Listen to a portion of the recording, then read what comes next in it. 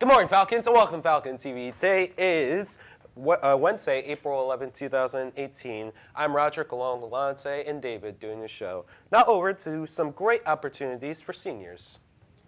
It's Wednesday, and that means that today, after school, the Math Club will be in the bus loop selling their waffles. Many know Mr. Sen. He can often be seen subbing at Oakcrest, and recently we interviewed him. I'm Roger Cameron McCollum. I'm reporting for Falcon TV. I'm here with Mr. Sen to talk about his upcoming concert. Now, Mr. Sen, what instrument do you play? I play the guitar, both acoustic and electric, mainly rhythm guitar, but I also play a little bit of lead guitar now and then. All right. How long have you been playing the guitar? Oh, I guess for the better part of 25 years or so. Yeah, that's about right. All right. Now, what is this concert you're performing at? This is going to be a concert. It's going to be at Cedar Creek High School. It's going to be in the Performing Arts Center at Cedar Creek High School, and it's a benefit show for the Cedar Creek Choir program. All of the money raised goes directly to the Cedar Creek Choir program.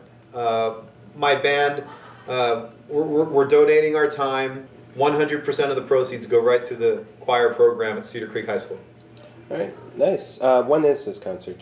The concert is this Sunday, April 15th at 5 o'clock, again at the Cedar Creek Auditorium. Is there any information we should know about?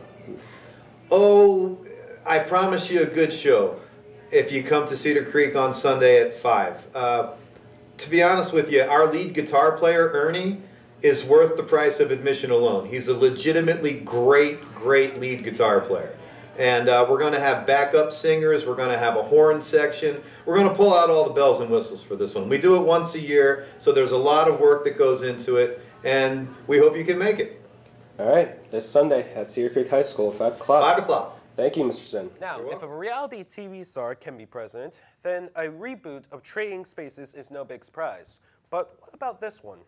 MTV is rebooting the Jersey Shore with most of the original cast. It's time for a whole new cycle of gym, tanning, and laundry with Pauly D, JWoww, Snooki, and the rest of the gang.